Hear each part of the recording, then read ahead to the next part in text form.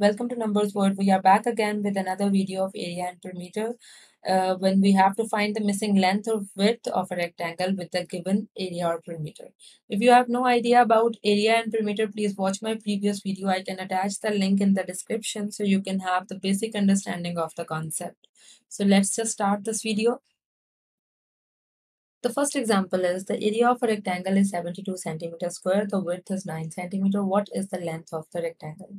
So the most important thing we need to do here is sort out the given information. We know about the area that is 72 centimeters square width, but the length is missing, so we will write question mark in front of it.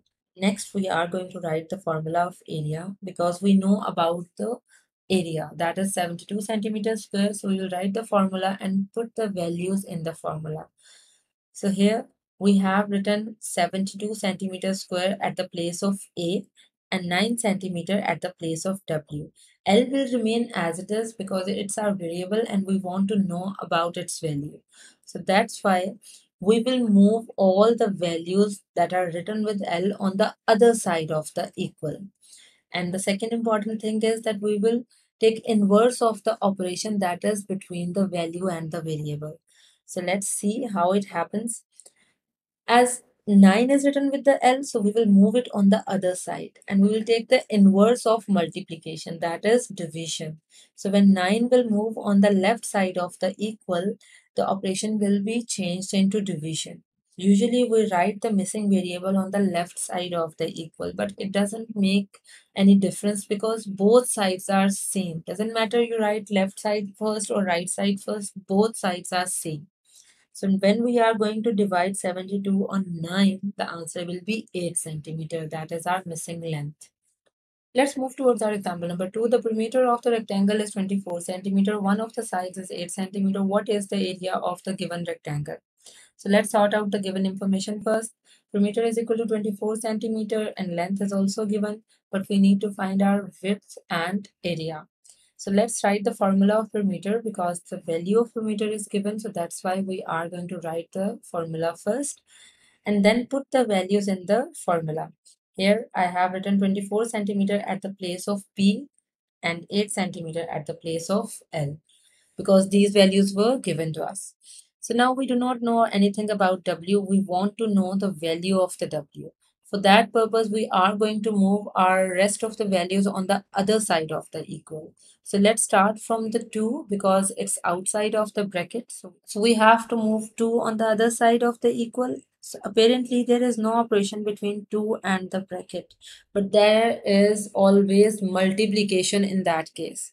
So when 2 will move on the other side of the equal, that multiplication will be changed into division.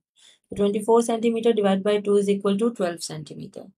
Now we have 8 written with W and we need this W alone on one side of the equal. So we will move 8 on the other side of the equal and the operation that is plus right now will be changed into minus. So 12 minus 8 is equal to 4 centimeter. Some of you might be noticing that I have written W on the left side of the equal now. When we write equal in the center, it doesn't matter that which side is coming first, left side or right side, because both are same. So any side can come first. Now let's find out the area. Write the formula of area, put the values, solve it, and the answer is 32 centimeters square. Let's start with example number 3. The perimeter of a square is 40 centimeter. What is the area of the square? So let's sort out the given information first. The most important information here is that it's a square. So we know that the length and width of a square are same. Perimeter is 40 centimeter. Width, length, and area are missing here. So as it's a square and we know that the perimeter is the distance around the shape.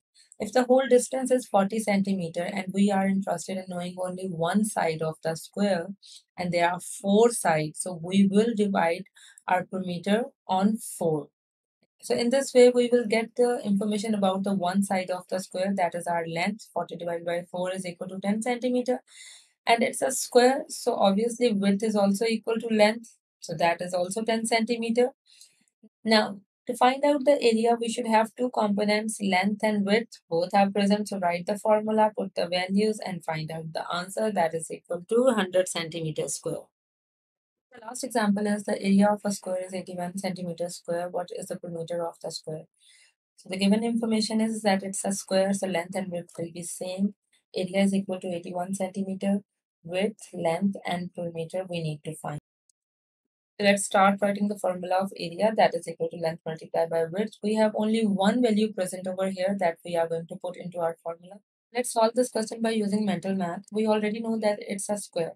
So the same number will be used as length and width because both are same in square. So think about a number, if we multiply it by itself, the answer will be 81.